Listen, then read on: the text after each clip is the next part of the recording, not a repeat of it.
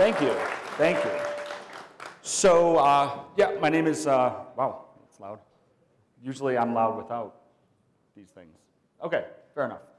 My name is Matty Stratton. I'm a DevOps evangelist at PagerDuty, and I come from Chicago. I help run DevOps days and stuff like that. And usually, this next slide would be the one when I'm going to basically give you my resume and tell you why you should listen to me, because I do a podcast, and I've been doing this so long, and blah, blah, blah, blah, blah, and I kind of realized that's kind of arrogant, so instead I just have some pictures of my kids to get you on my side.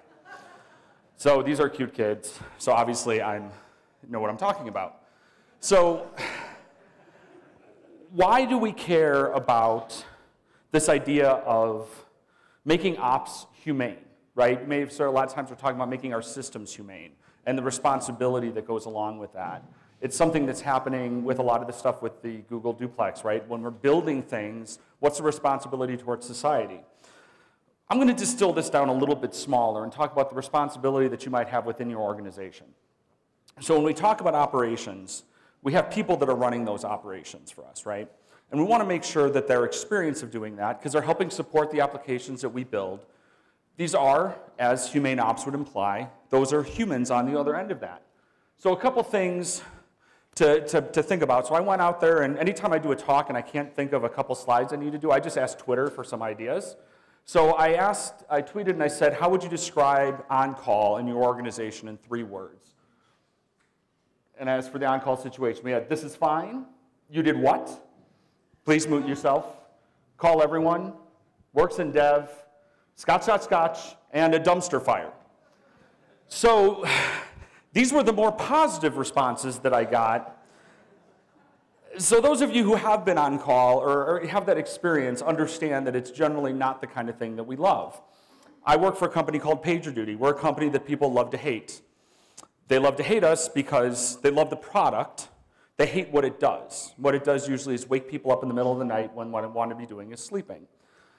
Now, when there's really something wrong, yes, you do have to be woken up in the middle of the night sometimes. Yes, sometimes our weekends are interrupted. Yes, sometimes we might be wanting to play Call of Duty or something, and instead we actually have to do our job. These things occur. I've spent most of my career before I became a hand-waving evangelist working in operations, so I'm used to it.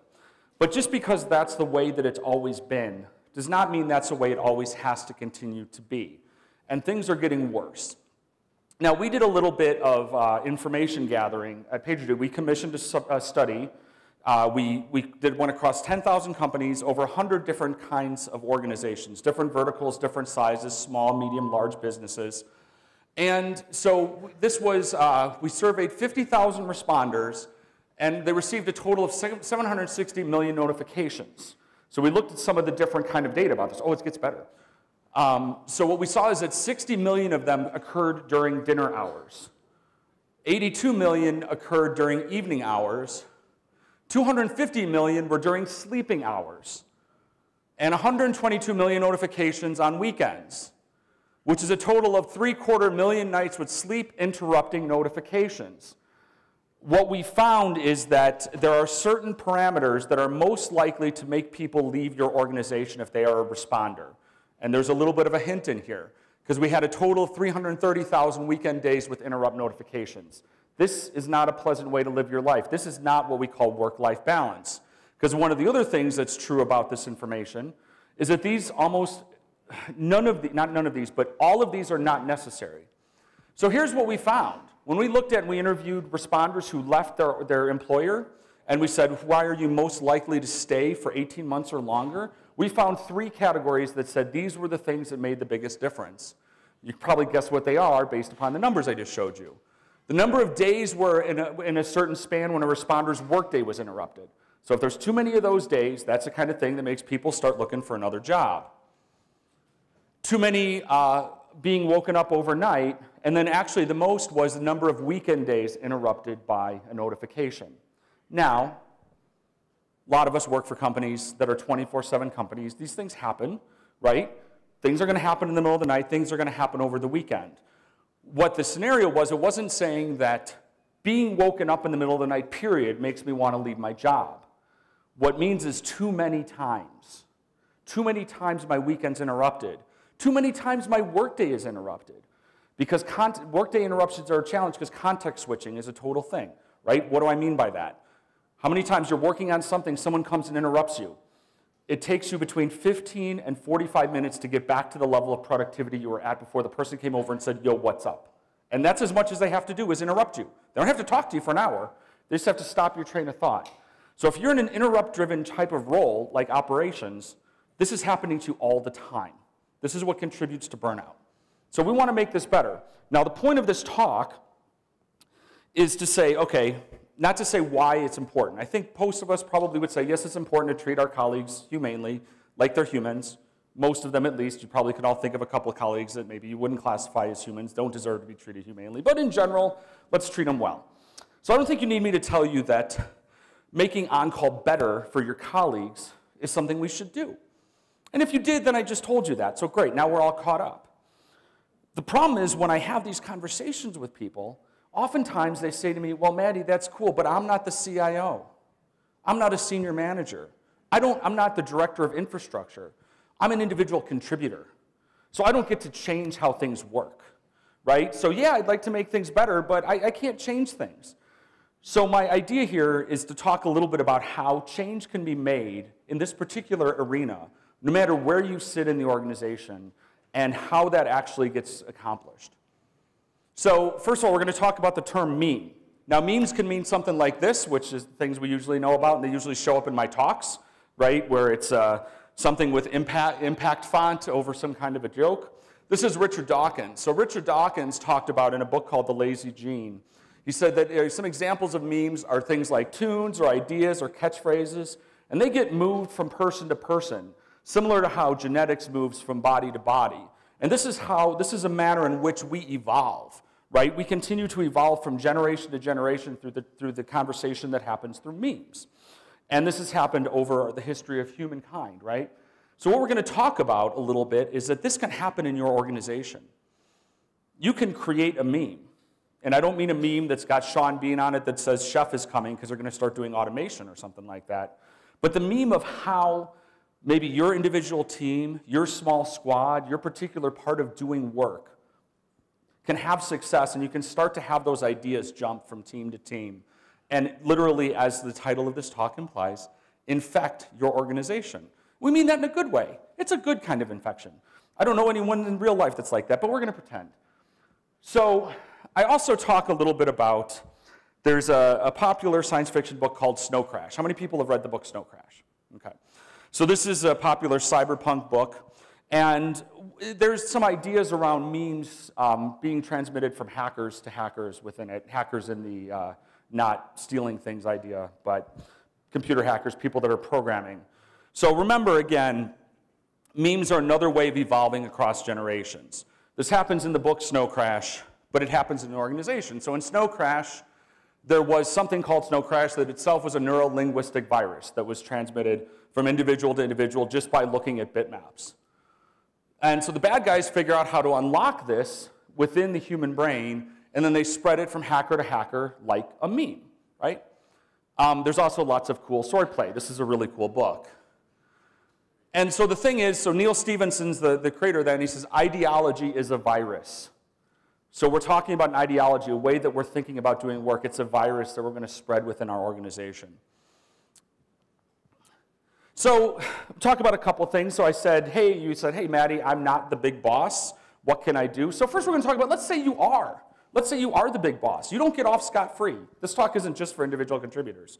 So I don't know if anybody here is senior management or aspires to be, but if you are, listen up, because this is what you can do. So some of the things is, remember, command and control doesn't work. Tattoo this on your eyelids. Command and control doesn't even work in the military. They stopped doing this years ago. So the idea of just sitting and saying, this is how we're going to do it and follow along is never going to work. So the idea is, as the supreme leader, you know, someone on the ELT says, we're going to go humane up all the ops. We're going to make our on-call better. So we're going to just do that. It's not going to change a damn thing, right? So what we need to do is think about what we are able to, when you're at that level, it's a lot more challenging to direct change that's around specific action. What you can do is you can guide towards objectives and towards outcomes. So some of those things are, bear in mind, to use measurement for good, not for evil. I'll give you an example of why this can matter. So we have an offering at PagerDuty where we help measure your operational health, right? And one of those things is we look at it and we say, you know what, if responders are replying to pages slower than they usually do, they're probably getting burned out. So that means your people are getting unhealthy. So we should do something about that. Who can think of a way that that same information could be used for evil? Hey, you're not responding to pages quickly enough. I'm putting you on a performance plan, right? So you got to think about that. You can the same information that can help you understand the health of your organization can also be used to punish and penalize people. So keep that in mind. Also, you want to avoid the executive swoop. So how many people have ever been on a call, an incident call, and some C-level executive or some ELT person jumps on and immediately demands information and tells you everything that you're doing wrong, right? This is non-productive. So if you are an executive or aspire to be one and eventually do become one, do not do this. Chances are anything you've thought of has already been thought of, and what you're doing, what are you doing? You're interrupting. What did we talk about happening? During interrupts, we become less effective and less efficient. So those are 3 things. If you are at the top echelon of your organization, doesn't matter how big it is, 3 ways that you can help make on-call more humane. Don't worry, as we go, we're going to make this more applicable. Think about if you're in what you might call middle management. I don't know if we still call it middle management. That might be kind of a Dilbert term anymore. But the point being, you're running a team, maybe a team of teams. So what are some of the things you can do when you are in charge of part of the organization, right? So one thing is to encourage safe post-incident review spaces. So how many people have heard of something called a blameless postmortem? Okay, good. If you haven't, Google it. It's a very important thing. As its name would imply, we're looking at things that happen after an incident, and we're trying to decide what happened without pointing blame. Bear in mind that blameless does not mean lack of accountability, right? Blameless, if somebody goes and they actually personally mess things up because they did something, malicious, yes, the blameless postmortem doesn't mean, well, that was okay that you, gave all our credit cards to, the Russians. It's like, no, you're going to kind of be accountable for that. So what you want to do in a team like this, if you're running the team, is encourage the ability to have these safe spaces. And that safe space may mean that you don't get to participate in the post-incident review. Maybe you just see the outcome of it. So encourage that. Drive for a culture of learning. So a culture of learning is one where you might imply, as its name would say, the only impact of making a mistake is that you learn something. How many people have had the luxury of working on a team like that? How many people sure wish they did? It's amazing what you can get done if the impact of making a mistake is that you learn something. So as a manager, you can drive for that particular culture. And the way you do that is don't fire people for making mistakes. You cannot fire your way to reliability. That's the lesson of the middle manager. And finally, think about this. You hired a bunch of smart people. Please use them. If you brought people into your team for their subject matter expertise, you need to let those people go and do what they're smart at and do what they're good at and follow along where their subject matter expertise happens. Your job as a manager is to communicate. You can potentially be part of the communication channel that goes up to help prevent that executive swoop, maybe. You can also provide information back down into your team, but your job is not to tell your team what to do. Because I'll tell you something, how many people have been a manager before or are currently a manager? How effective is it to have a whole team when you have to tell them everything they have to do all the time? At that point, you haven't really accomplished much of anything. You're keeping yourself busy, and fundamentally, you have one brain that you're now directing a whole bunch of people. In fact, you are directing, you are not delegating. So use your smart people. If you don't have a bunch of smart people, then figure out your hiring problem. So let's talk about this. I said let's have a culture of learning. What does this mean? So if we don't treat every outage or alert as something to learn from or something to improve, we run the risk of having something called normalization of deviance occurring, right? In this case, normalization of deviance in our organization means that we start to accept alerts and degradations as acceptable. So that's not okay. Sometimes we call this the broken window effect because we let our standards suffer. We let things slip through the cracks. So in a generative, performance-oriented organization, failure leads to inquiry. Say that one again, it's important. Failure should lead to inquiry. That doesn't mean the Spanish Inquisition. Doesn't mean that you make a mistake, you're put on trial. But it means there's a failure. We want to understand what caused that failure. Don't take my word on it. You can ask a gentleman named Ron Westrom, who's written about this topic. And I have a link about this at the end in my notes. I almost called it show notes. You can tell I do a podcast. And you could also ask Dr. Nicole Forsgren, who is here, and will lecture you much, much better than I ever will about Westrom and a culture of learning. So Nicole's speaking tomorrow about a whole bunch of metrics and a lot of other really smart things, and you're lucky to have her. So we're going to think about that. Now, I promised that I would give you some suggestions on things you could do if you're an individual contributor, right? So how many people here consider themselves an individual contributor who does not participate in on-call? Okay, how many people are individual contributors? You're going to all end up raising your hand at some point. And now how many people are individual contributors who are on call? Okay, so a lot of us are, but a lot of us aren't.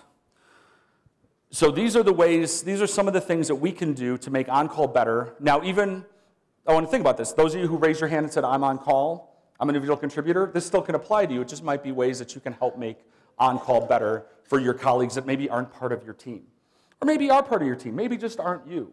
So this is the meat of it. This is the stuff where you're not the big boss. You can't set strategy. You don't go there and set a 3-year plan for how you're going to DevOps all the things. But we're going to actually take some actionable things so that our colleagues don't decide they want to up and quit because they're getting interrupted 300,000 times a year over the weekends. Also, if you are one of those big bosses who's doing all the strategy and everything, the average cost to replace a software engineer nationwide is $350,000. So even if you don't want to do this out of the goodness of your heart, some point or another, it's hitting your bottom line. Burnout is a thing. So what are some of the things we can do? We can review all the things.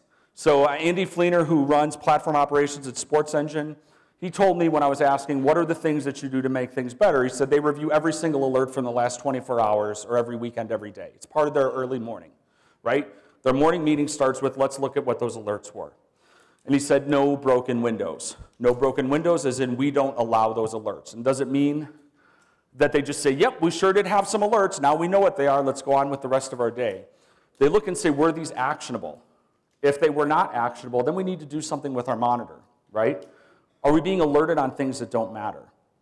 And the way we know that is by reviewing, and it only helps us to review if we're doing it consistently. We can't decide that, well, we have some time sometimes during our team meetings, so let's pull up Nagios and take a look at what alerts looked like over the last week. This needs to be part of your discipline because it becomes muscle memory. It just becomes a thing that you do. And when you first start doing it, I'm going to tell you something. It's going to be really, really unpleasant because you're going to have lots of them. You're going to have lots and lots of noise. But you know, one of the things that we like to say in DevOps, especially when we talk about automation, if something hurts, you do it more often, right? And the reason for that is it makes us make it hurt less. So reviewing all of our alerts hurts. Do it every day. They will go down. We talked about normalization of deviance. So how can we affect normalization? Normalization of deviance says that when we allow little things to go through, big things come through as well because we lower our standards. We all do this. Every organization. It's hard not to. There's just too much stuff. So this is that gradual process by which our standards drip, right? What starts out as an unacceptable practice becomes okay. So, and then it becomes repeated, and you don't have catastrophic results. You have this thing where you're like, ooh, if we do this thing, then it's going to be awful. And then you're like, hey, you know what? Production didn't go down because we didn't delete the temp files, and we're still okay. So I guess that's not important. We can let that go. And these things slowly happen over time. And it becomes the social norm. This happened in NASA twice. This is what happened with both space shuttle accidents, were because of normalization of deviance, because of small things that became the standard. And those are catastrophic results. Hopefully within your IT organization, you're not going to have catastrophic results of that nature, but it's still the same thing. So don't feel bad. This happened to NASA twice. And in our case, what this means is we start to accept alerts and degradations as okay. How many of you had that thing where you get this page, you get this alert, and you're like, oh, but that's no big deal. That just happens, right?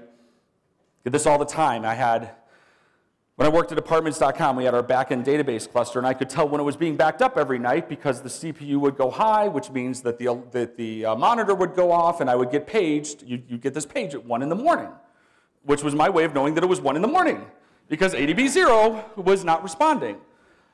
Okay, so that becomes, that's a normalization. We're like, it's fine, it's probably fine. Well, what happens when it's not? What happens when it's 1 a.m. and the thing is actually down? We're going to completely disregard it. And even worse, we're going to start to disregard and not trust our monitoring because it's too noisy. So, these metrics we talked about, and I want to talk real quick before I talk about the metrics. So when you talked about normalization of deviance, what that means is it's not okay. Don't let it be okay. And you have more power than you think you do. A lot of times in these scenarios like this, I give these suggestions, everyone says, that's real easy for you. You're the evangelist, you're standing up on stage going, do all these things, do all these things. I actually work for a living, and I have people that don't listen to me. People will listen to you when you back it with data, when you back it with information. I'll tell you a story. Again, a lot of my stories about operations have gone horribly, horribly wrong had to do with when I worked at apartments.com. It was a different regime, a different time, so it's safe. It was pre-Jeff Goldblum ads, so don't worry about it. So we had a scenario wherein one of our web services was throwing 14,000 errors a minute. They were not real errors. That was just flooding the log. And one of the sysadmins on my team who was responsible for that particular service, needless to say, was not pleased and continued to go to the business owner and the product owner and say, we need to spend some time in this sprint. We need to do something about it. But it was never given any kind of context. So this story never made it into the sprint because it was always about the technology problem and it was, well, we're getting these errors and the log is getting flooded and blah, blah, blah. And at no point was it ever explained that because this happens, if something goes wrong, we won't know. And that was the thing. When I coached, he went and he said, that's to the product owner, and it got fixed in the next story, the next sprint, because it was context. So you need to, a lot of times we understand why a change has to occur, because we've already gotten there. So we have to learn how to tell the story. So my point is, don't allow this normalization of deviance. And as Pete kind of mentioned a little bit earlier in his talk, when someone asked a question, said, hey, dev is too busy, security is too busy, well, then your organization is sending a net message that says then security is not important. Well, you're getting a message that says reliability is not important. So at that point, what you need to do is you need to back the monitors off and say, then that's okay. If it's not important for us to invest the time in here, then this service is not that important. But what we can't have is we can't have this unreliability because it's actually considered harmful, because incorrect information is worse than no information. So along those lines, let's talk about questioning metrics, since we're going to talk about being bold. So we're going to make sure that we're setting the proper expectations. I asked the question once about how you can make on-call better, and I had a salesperson, not at PagerDuty, unfortunately. I wish he did. He was someone I worked with at Chef. And he said one of the things he does as a salesperson is sets expectations with the customer. And that's an amazingly forward-thinking thing to do for someone outside of the technical part of your organization to do. But expectations are always higher than what's real, right? We always want the best of the best. Why not? I want 100% uptime. Sure. Yeah, of course I need that. How fast does it have to be? Faster than last month, that's for sure. So we don't want to just expect 5 nines of reliability because 5 is more than 4. Why do we need 5 nines? Have the metrics been tied to a business outcome? There's another set of words to put into your vocabulary to get things done. Those 2 words are business and outcome. Anything we do, I'm sorry, I love technology. I love to be a nerd and I love to geek out, but if anything we do does not tie to a business outcome, then we should not be doing it.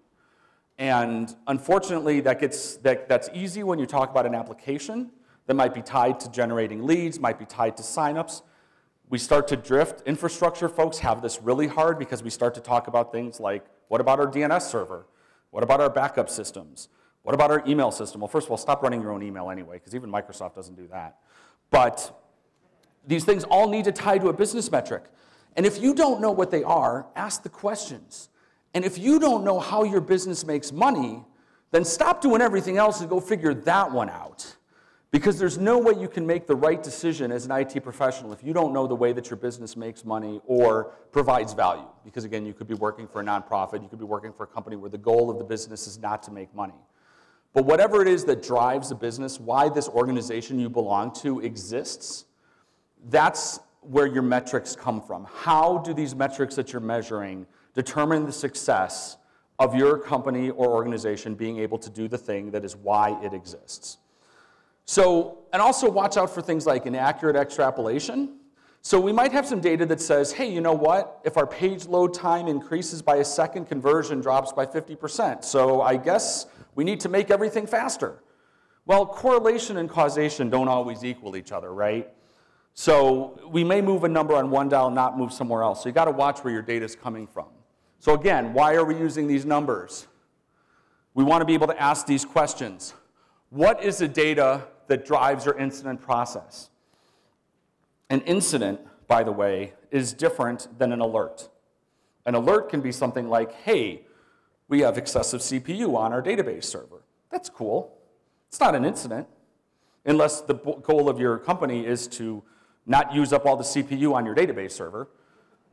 But an incident is something like people cannot buy our product right now, or the user experience is degraded, or we're not able to bill our customers, or we're not able to send email. Those are incidents. We want to know what is the data and what is the system that drives an incident. And I got news for you, it's not a Nagios monitor. That can help, but too much CPU on your database server is not driving an incident. Are your metrics tied to business outcomes? So these things that we're measuring to decide if it's driving an incident or to decide if we're doing a good job, what's the business outcome that does that? If we're connected to a product, our product owner should be able to tell us that, or else they're not a very good product owner. And again, remember, correlation doesn't always equal causation. This happens a lot. We'll also, have you ever run into the scenario where you have an outage of some kind? You go out there, this is not a bullet on here, but this is one that can be quite challenging, and sometimes you just have to be able to deal with it, but this is my little on-call fun story. The fun thing that happens when you sit there, you have an issue, you eventually resolve it, then you go back to your management and say, well, we figured it out, it was because of X. And the management says, why weren't you monitoring for X?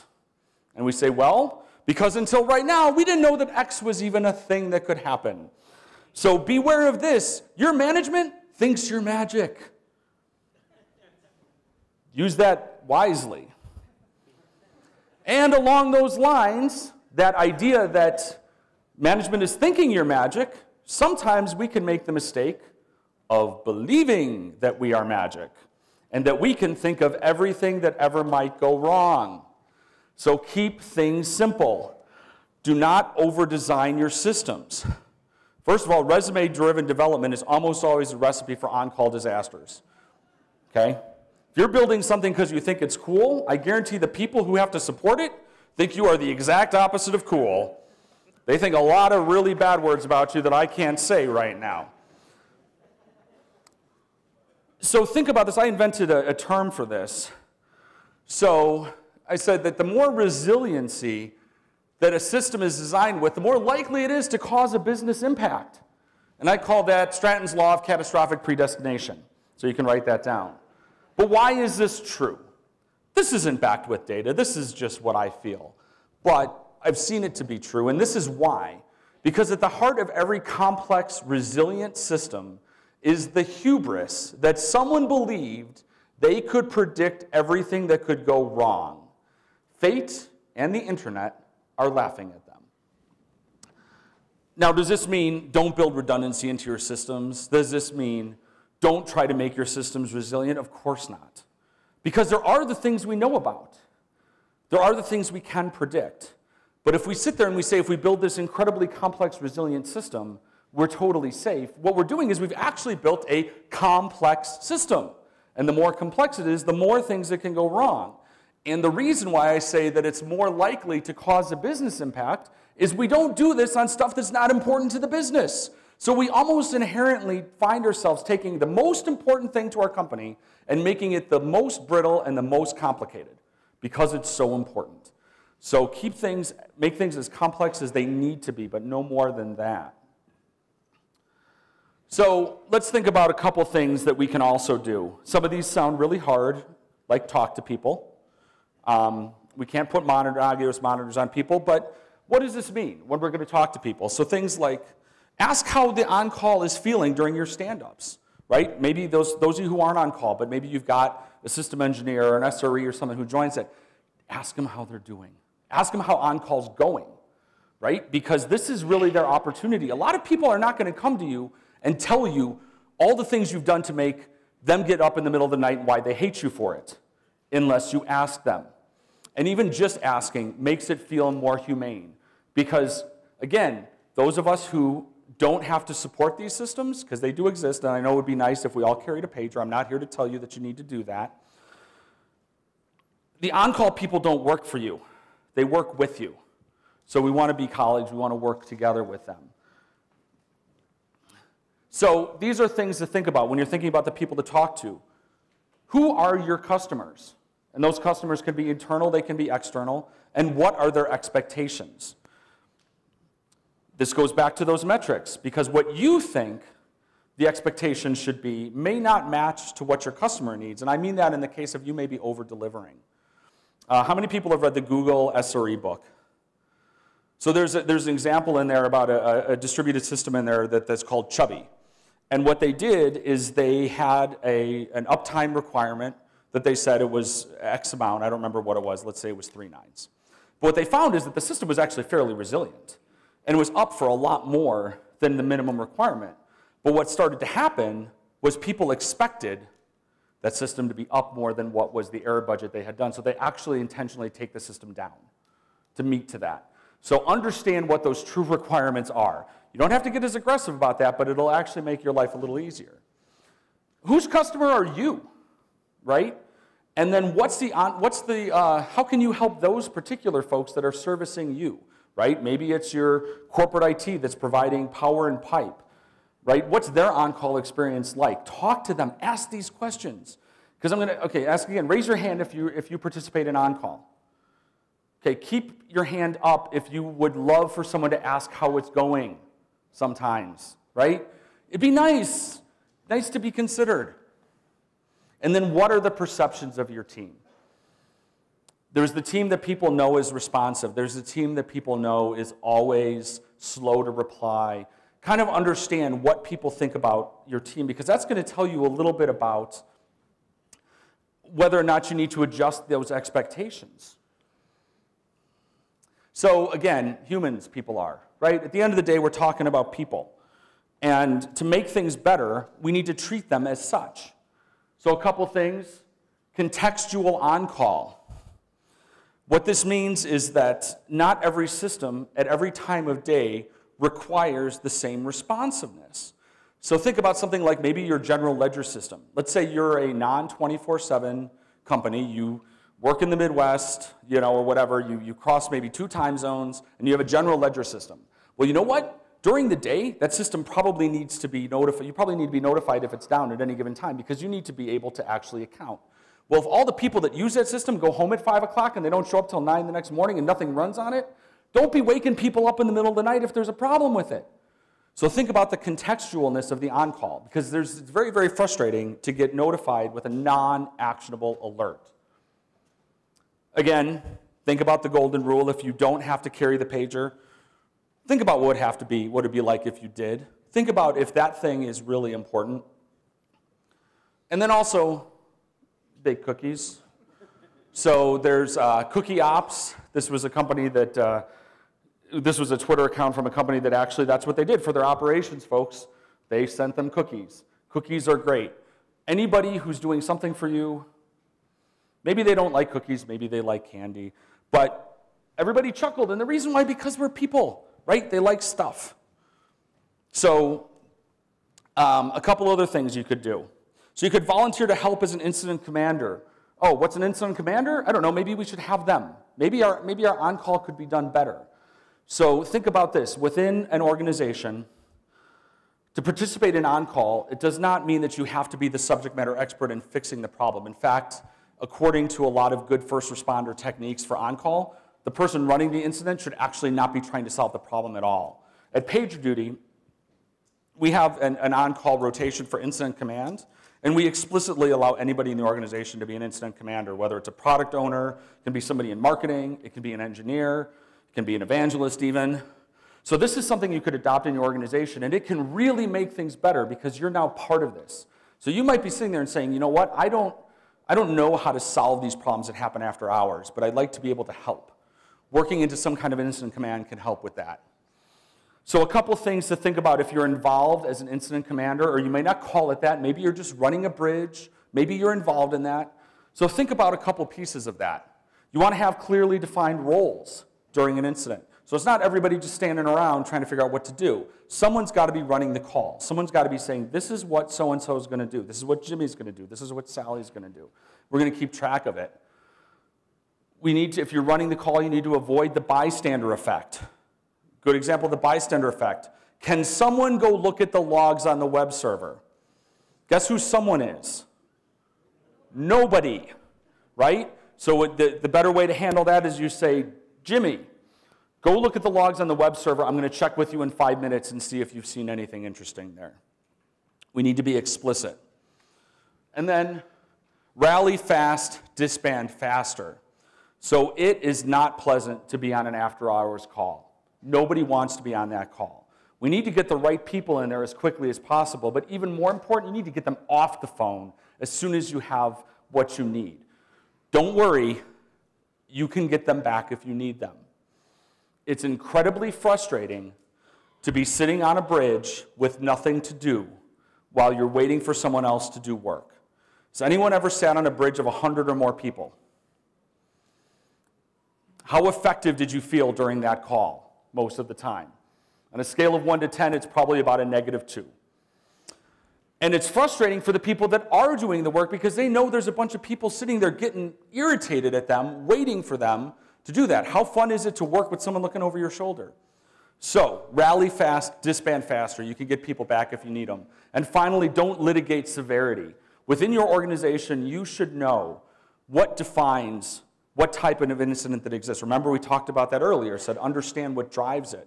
Because the last thing you want to be doing when you're trying to solve a problem or you're trying to have people help you solve a problem is get into an argument about how important it is for that to be being done right now. You don't want that escalation to occur. You don't want it to be like, well, we decided, because sometimes you have a best effort. Sometimes it might be on a severity 3. Maybe we're going to get on the bridge and we're going to try to fix it for an hour and then we're going to roll back. We need to already know that. We don't want to be trying to figure it out while it's happening. So we said, don't litigate during a call. And then have a clear mechanism for making decisions. So that mechanism might be something like, you make a decision, you suggest it to the incident commander, the person who's running the call, and they say, Sally suggests that we restart Apache. Is there any strong objection?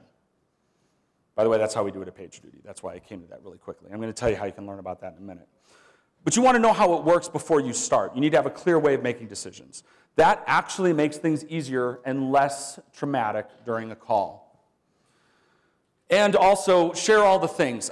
This particular picture, I just decided I really like Rogue One.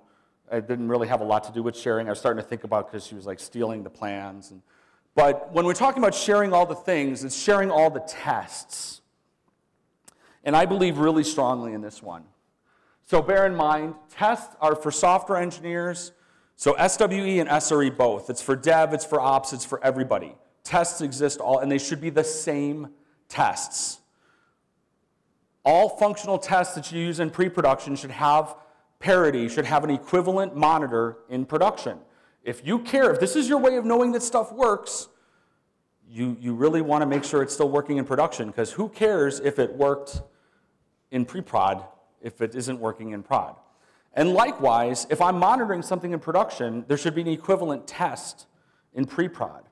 And the way to think about this is that monitoring is nothing but testing with a time dimension. That's all we do when we monitor. Now again, we can start talking about observability and starting to understand troubleshooting. We're not talking about that yet. We're just talking about pure monitoring. It's testing with a time dimension. There should be full parity between pre-production and production. Notice that I said functional. And we could get into a fight about what's a smoke test, what's a functional test. But things like unit tests, yes, I'm not going to put that into Nagios. I'm not testing a class. But is a system work? Yes or no, right? Is it performant? Yes or no? If I care about it enough to decide that this says it can be released, then I'm definitely checking about in production.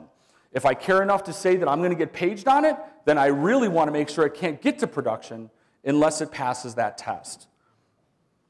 And then here's another one. So in every sprint, do one nice thing, okay? So help your responders in each and every sprint. Even if it's not on a card, you rebel, you. So in every sprint or work unit, you want to add value to your responders. Those responders could be you. Especially if they're you, then you really want to do this, but let's pretend they're not and you're going to be nice. So always find something to do. Like I said, even if it's not on a card, you rebel. So let's talk about some examples of how you can do this. I gave the example before that was a little bit bigger where maybe your product owner has to be involved, where you're saying I'm going to really go in and I'm going to tackle some tough technical debt. So you're going to look at some of these and they're going to seem obvious to some of you. And if they seem obvious to you, then I ask the question, I assume you've already done them? So first of all, give better context maybe in your logging, your alerting, right? A stack trace is not context. Stack trace is helpful, but give some understanding. If the person has to troubleshoot this, what does it mean? Remove some technical debt. Yes, you all have some, okay? Just chip away at a little bit. It's the same thing about getting rid of actual money debt that you have. Nobody expects you to go pay off your $35,000 credit card once, in a month. But if you can chip away at it a little bit, now you got a little bit more you can do. Technical debt can work the same way. Add some useful tests. Just adding tests doesn't help. I heard a talk once where Jez Humble gave the example of an organization where they said, one of the ways that we're going to measure the effectiveness of our software engineers is that they need to add, everybody has to add at least one test per sprint. You want to know what those tests look like? There are a lot of assert equals true, okay? So add tests, but useful ones. Don't split hairs. And then also remove something unused. Remember we talked about complexity.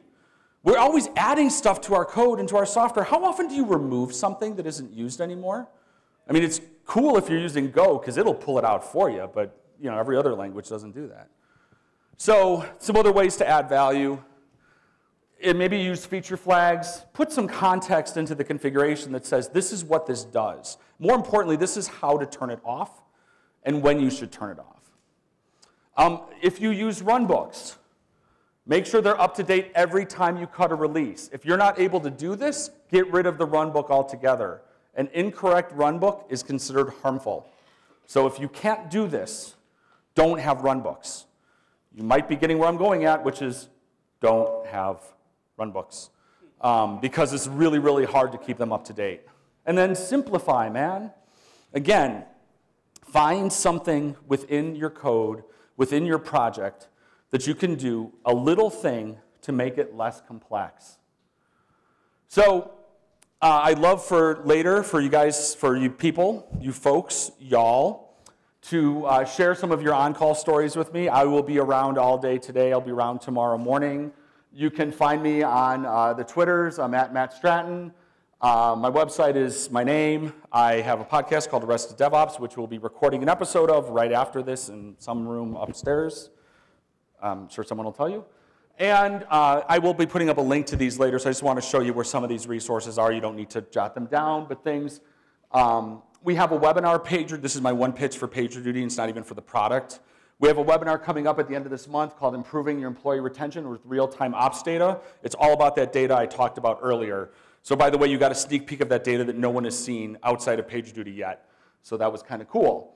A blog post I wrote called Page It Forward. Talked a little bit about information flow, the normalization of deviance.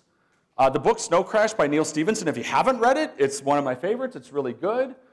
We did an episode of Arrested DevOps called Disasters, which is about this topic. And I made references to things like being an incident commander, how you run a call, all of those things. Those are all inspired. Those are all references I made to the internal process that we use for incident response at PagerDuty. We have open sourced that. So if you go to response.pagerduty.com, you can see, number one, how we do that. Take it for what it is. It's what works for us, but we also accept pull requests, so if you have ways to improve it. So thank you very much for your time.